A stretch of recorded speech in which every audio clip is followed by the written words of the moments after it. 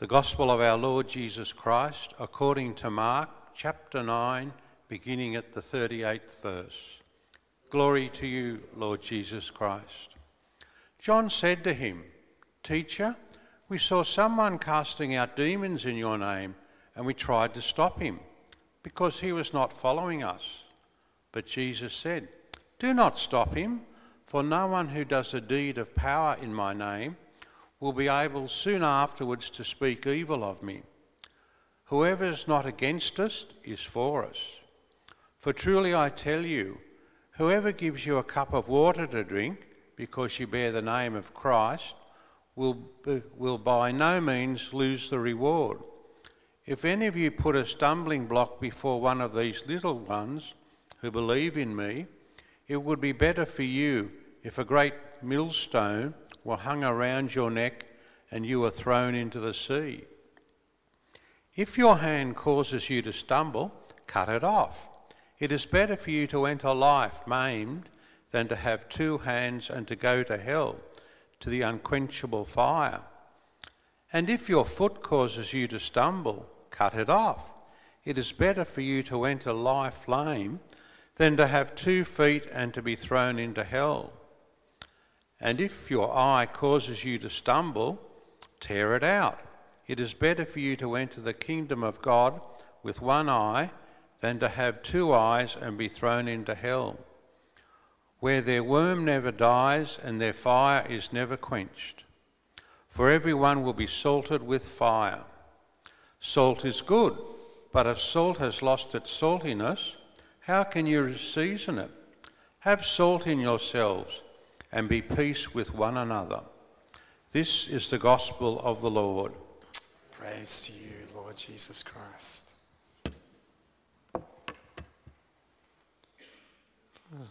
Let us pray. Lord, may the words that come from my mouth be inspired by your Holy Spirit. I pray this in Jesus' name. Amen. Good luck. Yes, well, was I right? Yeah. Today's gospel passage is a lot. Now, just imagine that this is your first time in a church today ever, and you've just heard this particular Bible passage read. What would you make of it? The jealousy of the disciples, the millstone around the neck threat from Jesus, the severing off of body parts, talk of hell and fire. At least we don't get any brimstone in this Bible reading. It would be enough to make you run for the hills. But stay with us. When you actually understand where Jesus is coming from and where he's going to, and that in fact Jesus wants to take us with him, I actually wonder if these verses are exactly what those outside of the church need to hear coming from us, from within the church.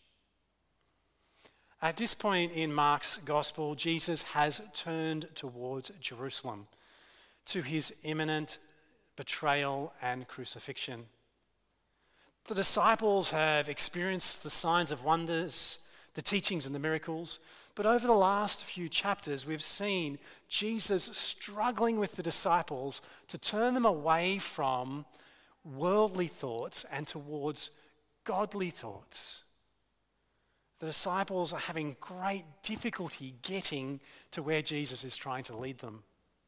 Peter tried to protect Jesus from danger, and Jesus called him Satan. He said, "Get behind me, Satan." The disciples argued last week amongst themselves about who was the greatest. And Jesus tried to help them understand that they were called to welcome the vulnerable and the marginalized. In our reading from last week, Jesus held a small child in his arms as a visual example of God's priorities. Today's passage picks up right there. And we actually have no indication from Mark's gospel that the child has left Jesus' embrace. So the child is still with Jesus. And I think this whole passage reads very differently when you imagine a small child, likely from an impoverished background, not like the AI-generated image that you've got on the screen where the child looks all pristine and clean, held in Jesus' loving and protective embrace. Who is Jesus trying to protect with these strong words? This image leaves us in no doubt. The kingdom of God that Jesus is ushering in is one where the vulnerable and the marginalized are kept safe, where they are not stepped over or on for personal gain or for an agenda. In this passage, Jesus has some very strong words to say about polarization, religious and power abuse, and all the ways that we as the church should be held accountable by our neighbours. To understand the disciples' reaction to what I like to call the rogue exorcist, the guy that's off there doing the work of Jesus without actually getting permission from the disciples, we first need to understand a little bit of the background. The first work of power that Jesus does in Mark's gospel is actually an exorcism. And so the disciples were aware that casting out evil spirits was something that Jesus did. It was part of his mission and therefore part of their mission. But if you read a little bit before this passage, you'll see that the disciples have just been confronted by their own unsuccessful attempt to cast out a spirit.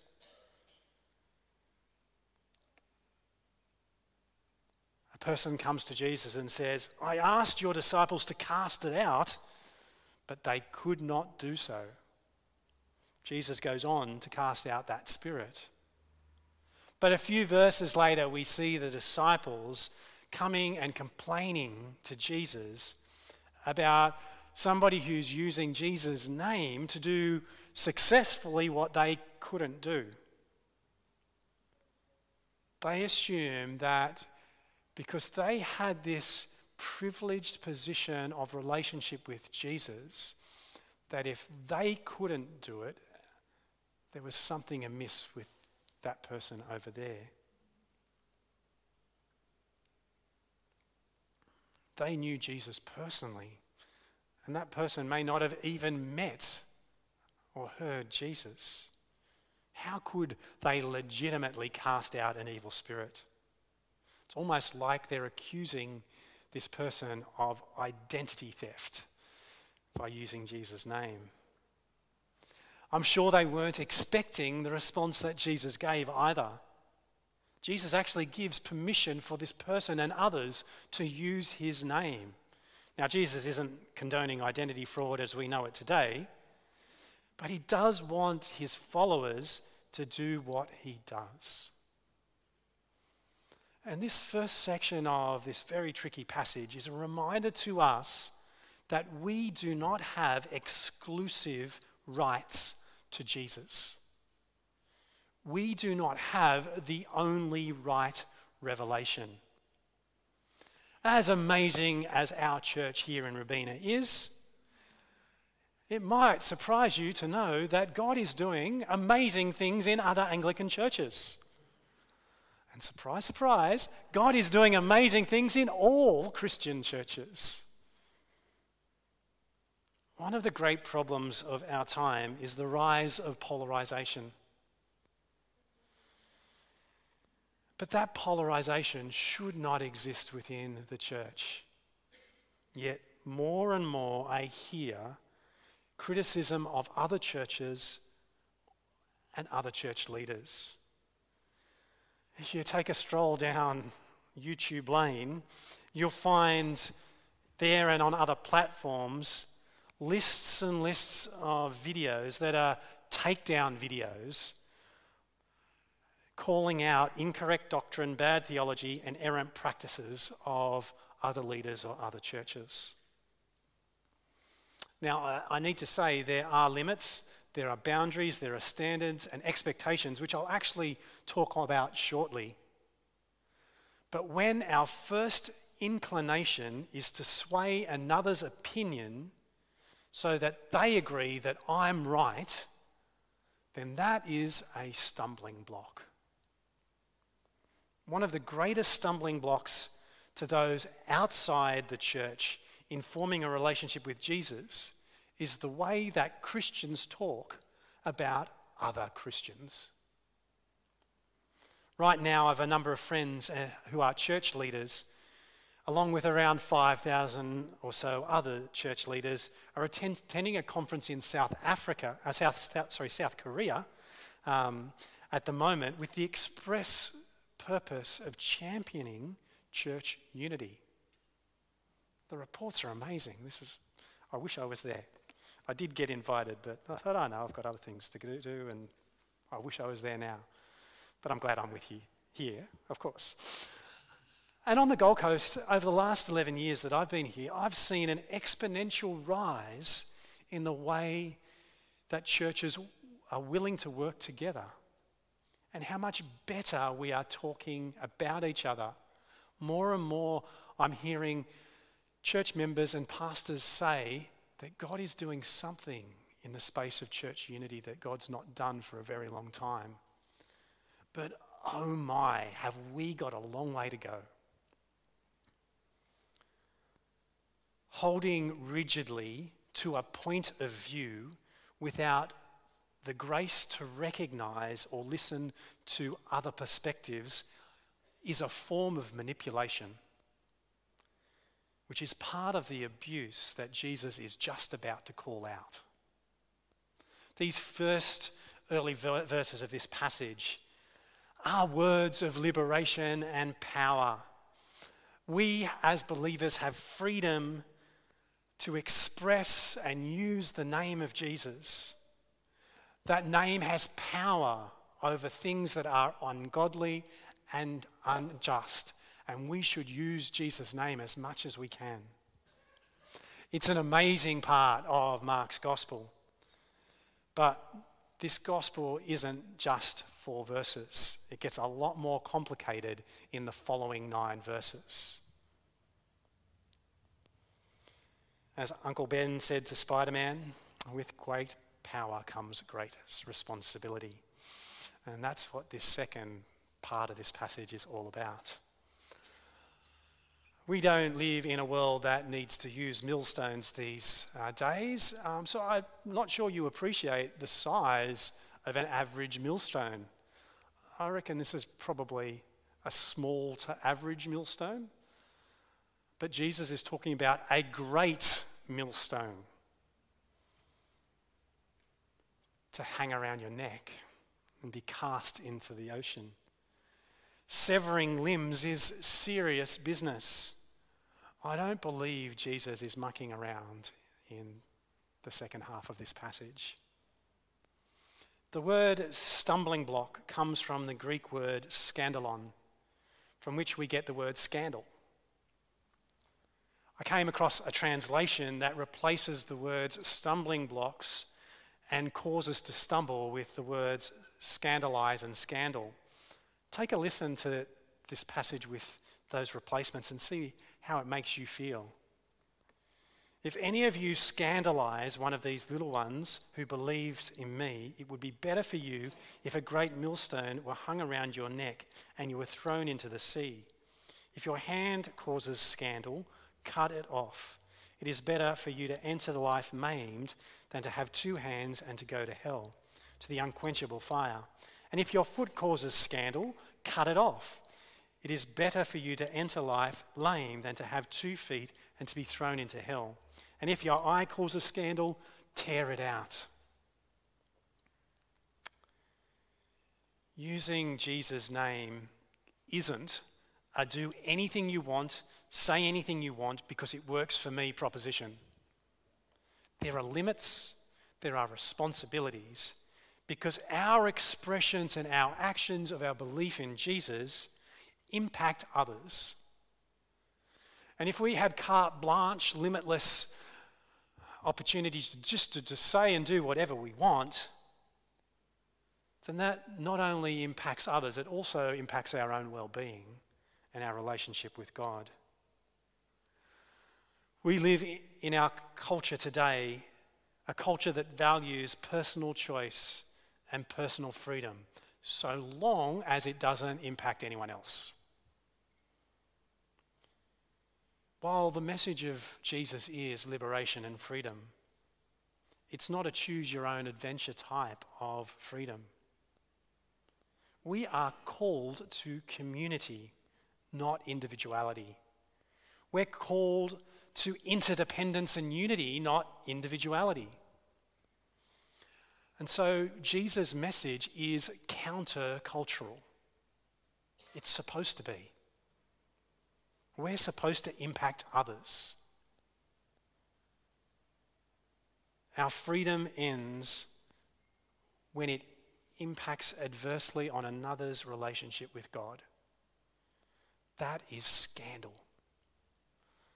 And on a personal Christian level, each one of us should have Christ-imposed boundaries.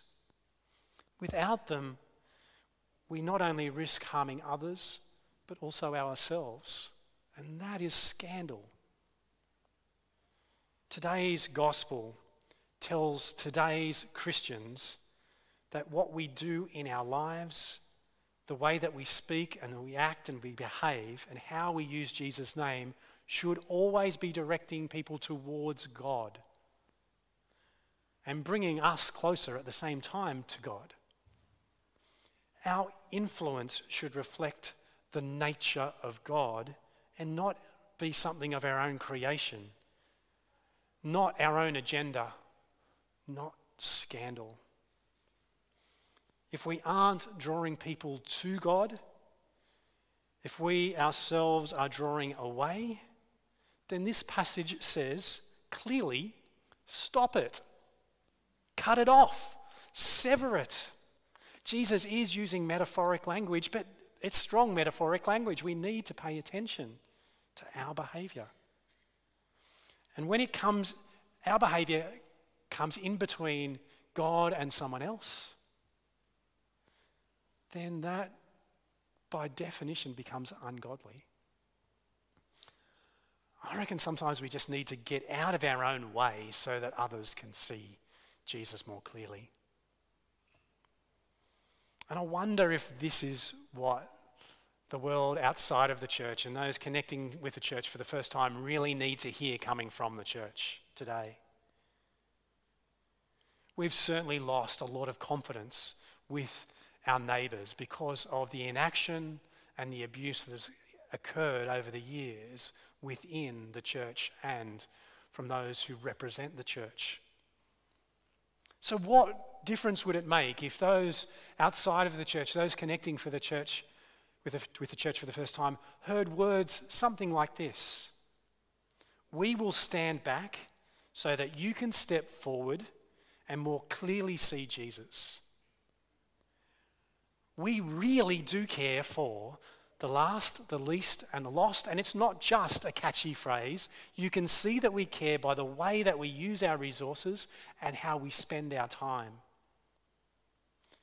We not only talk well of each other, but we are the church next door's biggest cheerleader. We hold ourselves to standards and expectations, not so that we look good and we can be holier than thou, but so that we can ensure the vulnerable and the marginalised are kept safe and have an unhindered access to the grace and mercy and loving embrace of Jesus. We might have opinions, we all do, but we hold them lightly so that we can truly listen to and appreciate where you're coming from. We will not use coercive control. We will not vilify or polarize you if you don't agree with us. We will do everything we can to ensure that you know that you are worthy, that you are worth it, and that you are loved by God. And because of that, you are welcome and you are loved by us. we are intentionally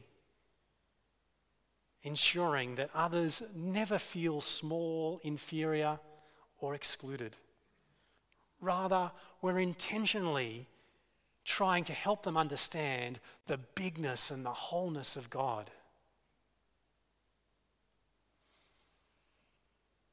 Are we saying those things? Is this the message that's rising from the church? It sounds pretty brave, but I actually think it sounds a lot like deep care. And it sounds like I think we need to have a good hard look at ourselves and address a few things so that we might be able to speak these words out more readily and clearly. But I pray that we're careful with this precious gift that God gives us of ourselves and each other. I pray that we would be strengthened as we follow Jesus, and that we might open a way for others to have that relationship with that same Jesus whose loving embrace protects and nurtures us. So Lord, we repent of those times where we have been so self-focused and so self-righteous that we have been inadvertently, and maybe even sometimes intentionally, a stumbling block for others. Help us to be aware of the greatness of your love. Help us to be aware of our part to play in sharing what difference that means, not only in our lives, but to the lives of the communities and relationships that we have been gifted access to. Continue to work in us as a church to build bravery and deep care into our lives. Help us to stand out more in our world, Lord, and not blend into the background because we're trying not to offend others. But help us to be radically proactive to show the difference your kingdom can make in our world today. Amen. If you are able, I'd invite